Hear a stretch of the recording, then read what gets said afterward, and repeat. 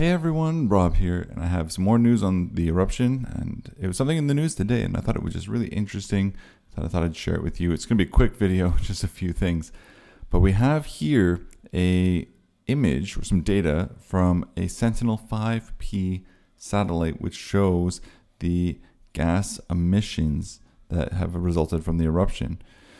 Now, looking at this, it clearly shows how far this gas is actually going away from the island.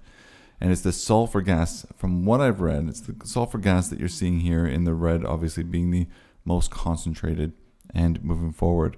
This image was taken on Saturday, so it's, a couple days old. It takes a little bit of time, I guess, to get these here, but it really does show how far the gas pollution can spread beyond the country.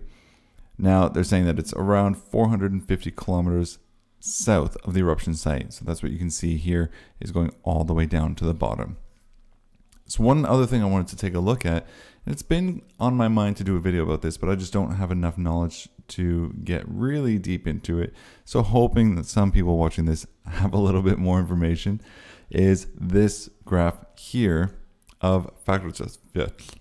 Now, what we're looking at is the graph shows the average vertical motion of a seismometer per minute at 3 different frequency ranges, which are in hertz. Now, the vertical scale represents a change in output.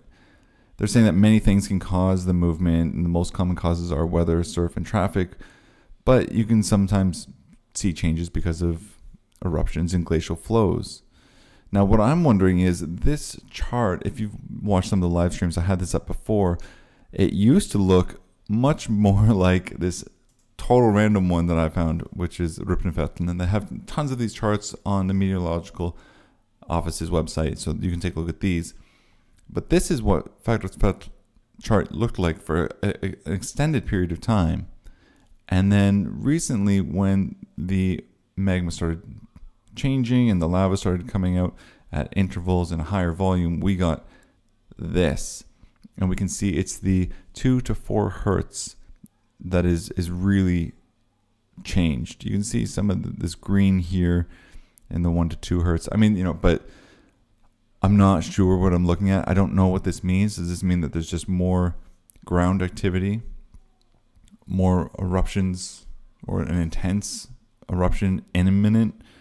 I know that this eruption, they're saying typically they slow down, and this one is seeming to speed up. Some comments are saying that maybe this is going to turn into some super volcano. I'm not sure we want to go there, but it's definitely a unique situation. So I want to do a quick video, just kind of get all this in front of all of you wonderful people out there who have liked and subscribed to these videos this whole time, and get some comments. What does this graph mean?